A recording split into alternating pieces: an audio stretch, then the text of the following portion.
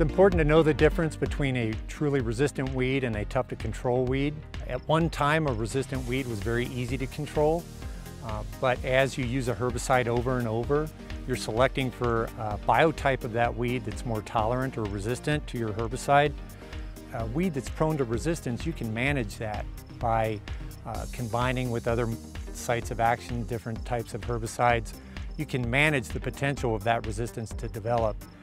With a tough to control weed, it's more of a strategy, just finding a product that works and what's most effective and focusing on that with that product on that weed.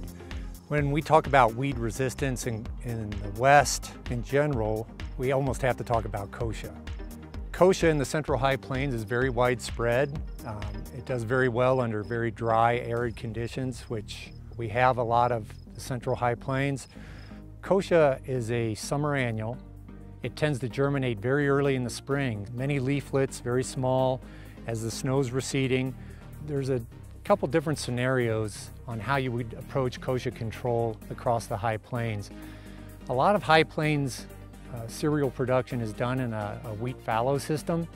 So one year you set aside the ground to store moisture. You typically will use chemical fallow. Some people still use tillage. And then the next year you plant your grain crop and you use that moisture that you've stored and produce a good crop. In that scenario, we can target Kochia in the fallow situation with several Bayer products.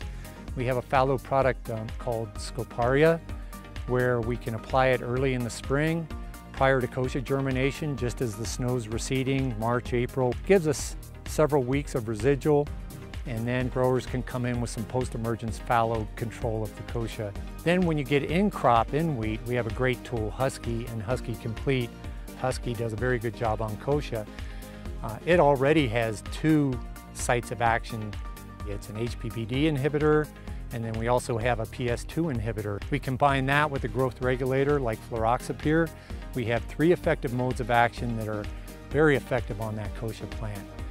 Another thing growers can do to help manage resistance is really focus on early season control.